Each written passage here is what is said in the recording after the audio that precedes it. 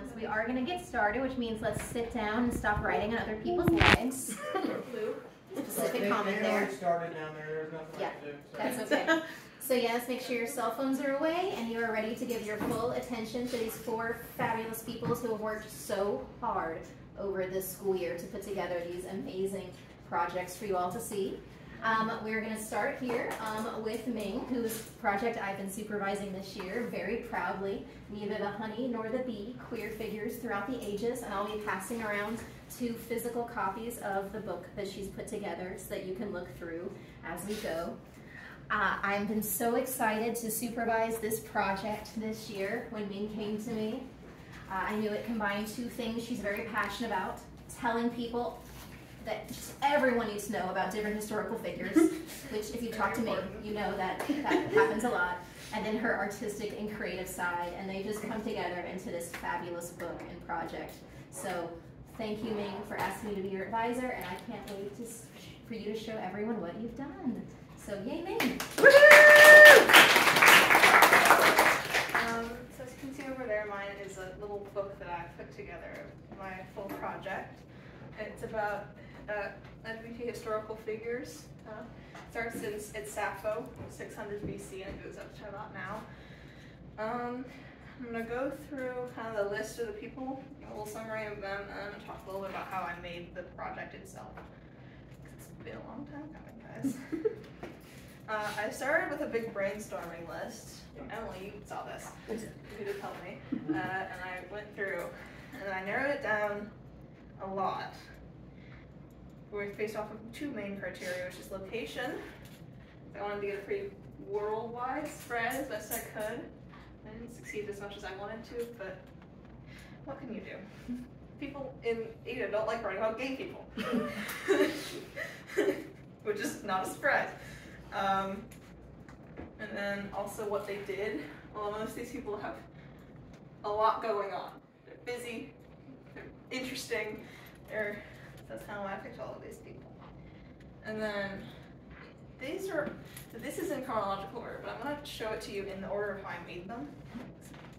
More storylines. The first person who was Julie d'Aubigny is a French opera singer and fencer, which are the two coolest jobs anyone could ever have.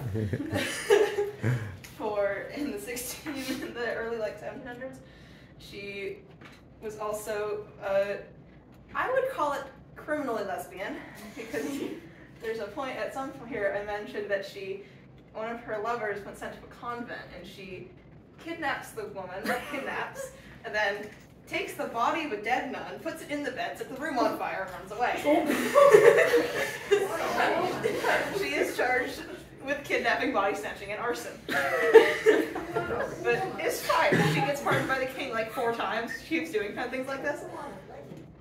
And she was very good at opera, apparently. I guess opera, you need to be dramatic for opera, so I guess that helps.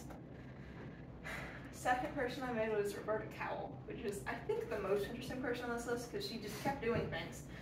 And she lived for quite a long time. So she's this British trans woman from London, I guess. And she, I think that's part of London. I wrote down that's part of London. Earlier life, she was a race car driver and mechanic. And then during World War II, joined the Royal Air Force. She was a fighter pilot. And she was taken prisoner by the Germans and was a prisoner of war until the end of the war, which was 2 years, I think. And then returned to race car driving. This is when she underwent her gender transition. And then she kept race car driving, and then she died in 2011. It's still race car driving as far as I could tell. The person I did was stormed a library. I think that's how you pronounce it. That's how she pronounces it. And then she's attributed more often now as the person who started Stonewall, quote unquote. She was a bouncer and a drag king in New York in the 60s and 70s. And eyewitness accounts say that she was the person fighting the police that led to the riots occurring. She was cool. This biracial lesbian woman who's very confident and does not care about the police. This person is the one that was hardest to source because all I had was about 8,000 newspaper clippings. Those are not fun. It was like, oh, the Yakima Herald from 1908. Interesting. But he's a trans man originally from Indiana, moved to Seattle, and he was young. And then he worked mostly like ship jobs and like docking jobs, because it was like a rowing city at the time. And the most interesting part of his story is the I think I have 3 here, women who are attributed to having straight up killed themselves over him, because he was just like such a dastardly womanizer, I guess. Anyway, it's likely that the first story was partly true, and the rest were people trying to get a lot of attention in the newspapers. It worked. And then I did Sappho. I couldn't leave her out, obviously. She's like this very early Greek poet, very cool. She's very influential in the field of like poetic fields, and she's known for being extremely lesbian. We named the word after where she lived. There's a fun story about that I will not talk about because it is not related to the story. Yeah, she's Sappho. Most of you probably know who Sappho is. She's the title of my senior project, Now the Hunter of the Bee, is from one of her fragments that we have. I'd also just like to do whatever the opposite of a shout out for Pope Gregory VII is, because he burnt all of her works. Probably shouldn't swear, but you get my point. I don't speak French, so I'm going to say coccinelle, and we're going to move on from that. She was a French trans woman and performer. She transitioned in the 50s, very early, but it was kind of like the point. This guy named Georges Barreau invented like kind of the pinnacle of like safe transition surgeries. So this was like, she was like one of the first people to get those. So before it was like Lily Elbins were getting surgeries and they were not safe, and she died from that. But here is like this kind of turning point where it was finally like safe, and it was very easy to get on hormones back in the day. You could just go to the pharmacy and that would be there. And then the French were like, you can't do that. She's also the first trans person to get married in France legally. And the Catholic Church was like, yeah, you can do this, it's chill. They were like, hey, you need to get rebaptized, but otherwise you can get married, it's fine. I feel like that's the only time they've ever done that. I'm not an expert on the Catholic Church, but that's what I'm gonna say. Next person is Selma Lagerlöf. I forgot that we went over her O in the title. She's a very famous Swedish children's book writer. Yeah. She's like she did a lot of traveling, she wrote a lot of books. Her famous books are the Gosta Berling saga, which is about it's like 12 weird men and their leader Gosta Berling. They're very strange stories, they don't make a lot of sense. And then she wrote this children's geography primer called The Wonderful Adventures of Nils, the little boy who gets shrunk down. He goes on the back of a goose and he sees Sweden from above. And she was very famous as the first woman and the first Swedish person to win the Nobel Prize for Literature. And she's like this kind of controversial figure because she broke the Swedish literary tradition. Oh, shocking. I know. She's got an honorary doctorate.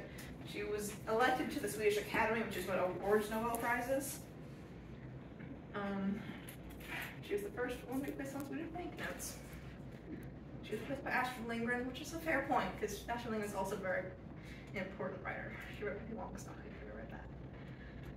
Hina Rodriguez is a Colombian sculptor. She's other arts, but she's known for a sculpture about like the lower classes in Colombia, like the indigenous, the black community, like just poor women mostly. That's where they're most focused. Just like kind of break the tradition. She was part of the Boschwa movement, which was like a return to the earth, return to like our indigenous roots for the Colombian art movement. She was an art teacher, but she was kind of pushed aside after her death because Colombia, I guess, wanted people to forget that they had women doing art. Hey, I'm not Colombian government. I can't tell you I did that. but she's kind of more well known now.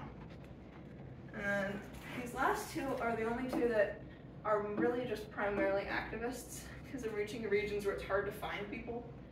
Simon Nicoli is from South Africa.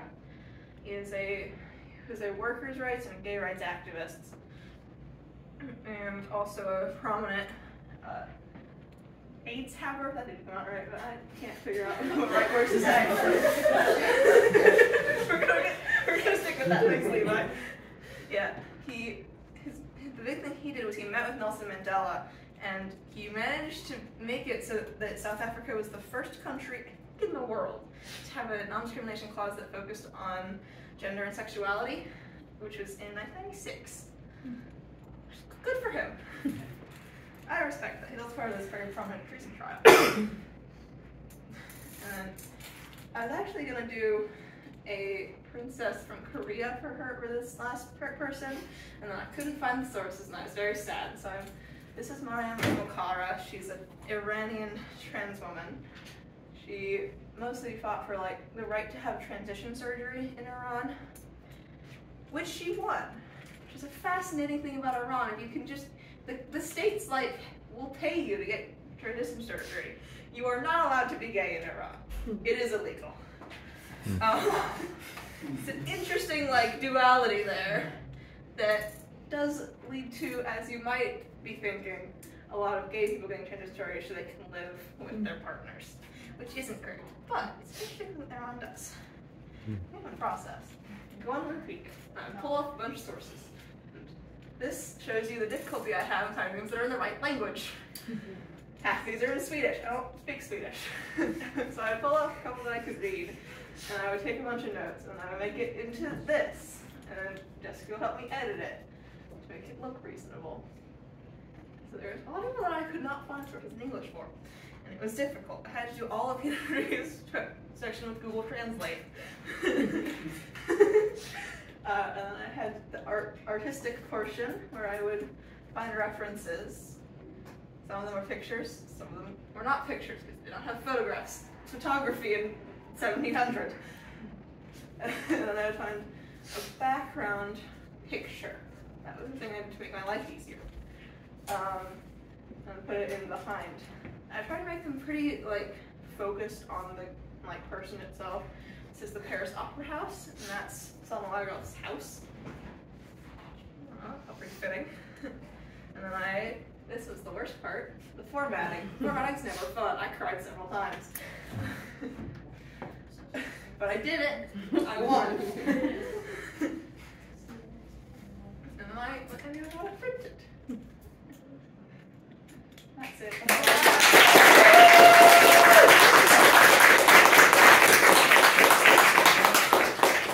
Are there any questions for Ming? I have two quick questions. Did you print more copies that people can buy? No. Follow-up question, can you? Maybe. And then, Caroline will have a copy on her desk soon, I think. don't steal it. And then my second question was like, what was one person that you like really wish you could have included, but they just didn't fit or you couldn't find enough besides the Korean princess? I'm gonna go back to my list real quick. Mostly the Korean woman, she was very difficult to find sources for, and it was infuriating because I was like this close in like this translated copy of the like court dynastic records to her, and I couldn't, and it stopped at like the year before, and I was very sad. What era was she? Like, was she? She was in like the 1400s, but you know, Yeah. those East Asian countries like keep records. I also speak Korean, and that was a tribulation that I had to go through.